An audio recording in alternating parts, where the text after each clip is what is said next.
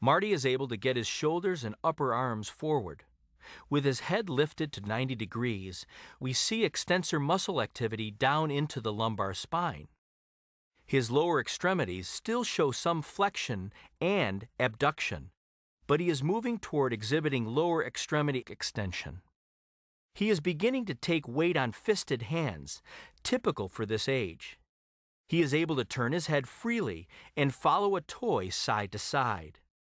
As he turns his head and starts pushing, we can see that this push causes a weight shift to the right side. This will help further extend his leg and let him start the initial movement to rolling onto his back. Notice that the elbows are in front of the shoulders, creating a narrower base of support. Marty is also able to reach forward on the surface for a toy. The ability to bring the arms forward and prone is important because it helps facilitate rolling onto the back.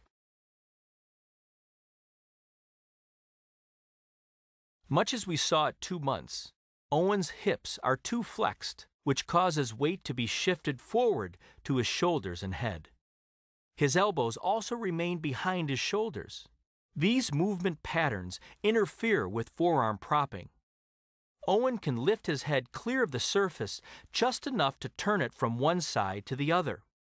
He cannot sustain head lifting, however, and he uses only neck extension to turn.